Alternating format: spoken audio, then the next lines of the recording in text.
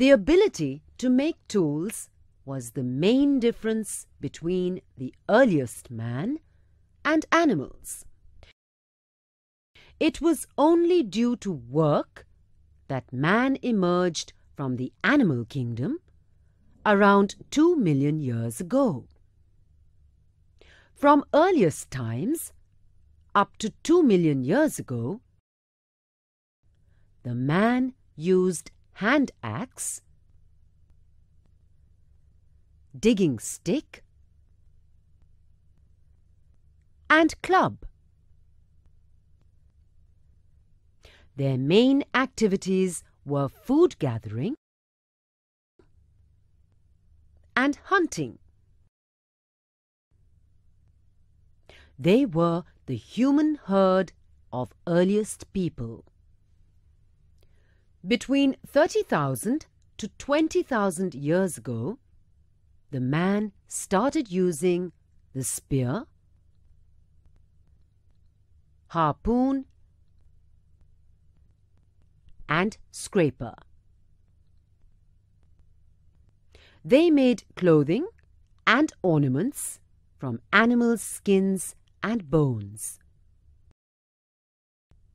Their main activity were food gathering, hunting, and fishing. They started forming clans and communities. They started making sculptures and cave paintings. Between 13,000 to 7,000 years ago, man started using bow, axe, hoe, boat, sickle, and loom. They made clothing of fabric and also did pottery.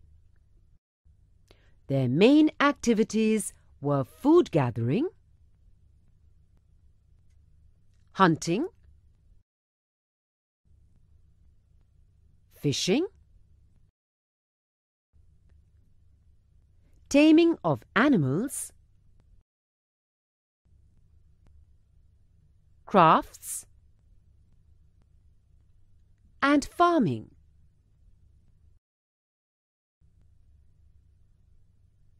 They formed clans and tribes. They started worshipping natural elements, mostly because of farming. Between 6,000 to 5,000 years ago, man started using plough, copper axe, and copper sickle. They made copper tools and vessels, gold and silver ornaments. Their main activities were farming, cattle breeding,